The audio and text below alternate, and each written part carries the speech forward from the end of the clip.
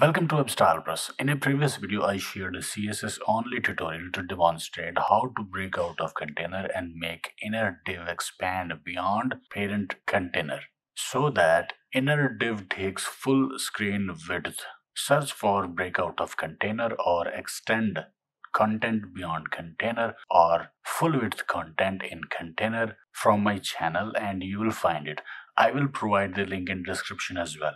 Okay, that video was about stretching a div beyond container and making it full screen width-wise. In this video, we will make it stretch half the screen width, not 100% wide, 50% wide. Let me show you. This is our HTML document and a CSS file is attached with it. This is our HTML. This is our container with a div inside it. This div will be stretched to full screen and then we have got an image inside it.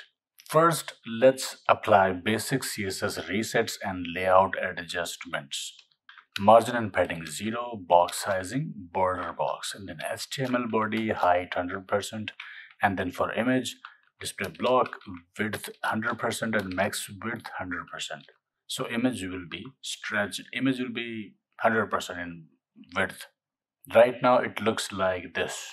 For this container, width 1000 pixels, margins 0 auto, height 100%, display flex, align item center and justify content center.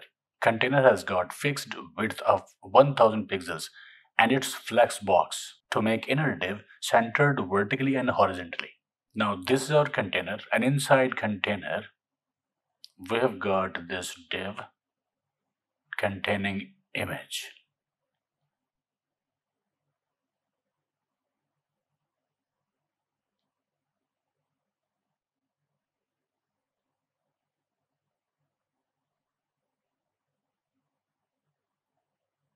Container, this is div, and this is image. Now to make this inner div stretch to full screen width, we will do something like this. Full width 100 VW.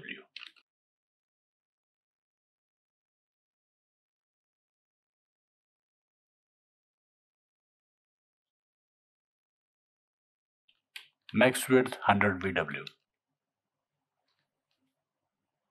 First, we make the div 100% wide according to viewport width. Then set left and right margins. Margin.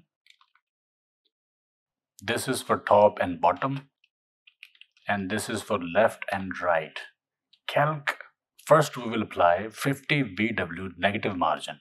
Save. And then we will add 50% in it.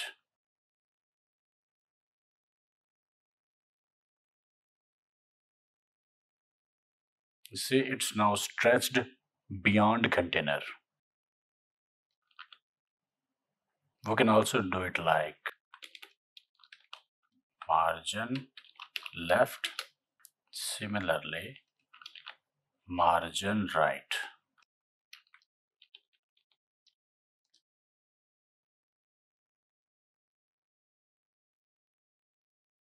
So this works. Here we have inner div that breaks out of container. Image is just there to prove that div is breaking out of container. Image will take all available width. It works for full screen. Let's stretch the same div or image for half screen and not the full screen.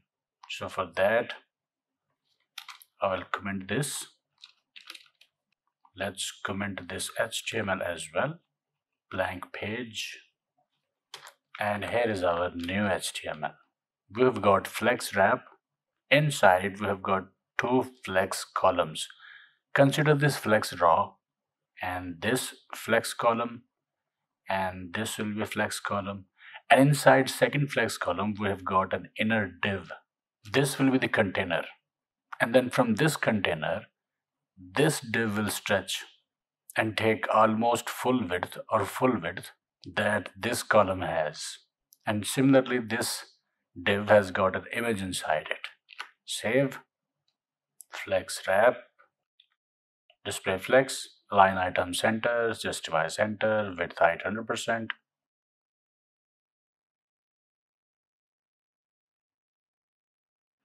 Then we have flex column, display flex, width 50%, height 100%. Okay, so this is first column, this is second column. Flex call, first child, background color gray, and this is different background color for second column. To differentiate between them, this is first column and this is second column. In the second column, we need container. This is the div, this inner is the container. It will have 100% width, but max width will be 400 pixels. Margin 0 auto, some background color, height 100%. It will also be flex with line item center to make things centered. So now this is one column and 50%. This is second column, 50%. And in second column, we have got this black container. Inside container, we have got that div containing image. We want this div containing image to stretch across this column. For that, we have got image wrap inside inner. Flex call inner img wrap. Okay. First of all, width 100%, max width calc 50 VW, position absolute, now left 50%.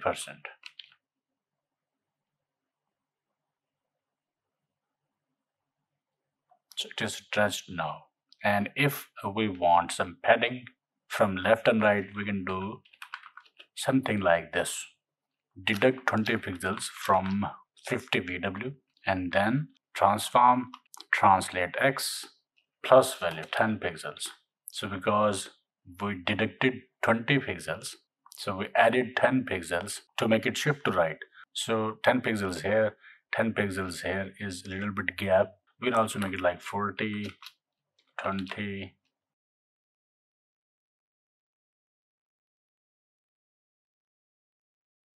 And to make it responsive, we can apply this CSS for certain screen widths. Like if min width is 992 or greater than that, then apply this CSS.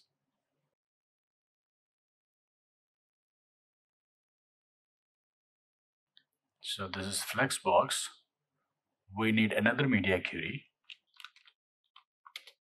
If max width is 991 or smaller than that, for flex raw, we will use flex wrap and height 100%. For our flex column, we will use width 100%. Previously, we used width 50% for column. So here width 100% and height 50%. And for inner, max width 100%. Here inner had max width of 400 pixels. Save. So now if we will squeeze the screen, it will respond. Because this area is blank with no content, so I have to use 50% height, 50% height here.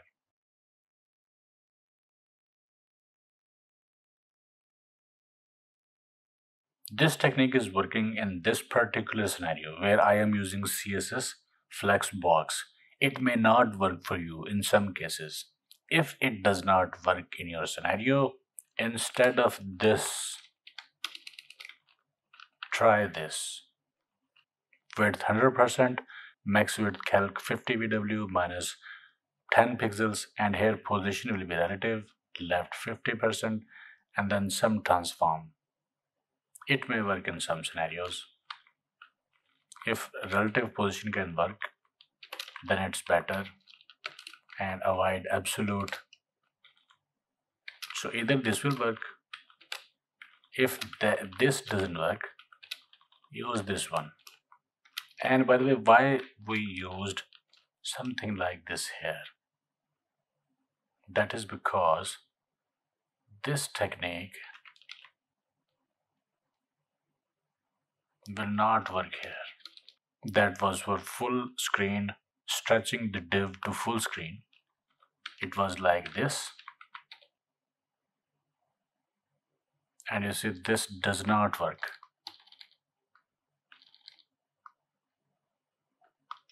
That is why we used this. That works perfectly.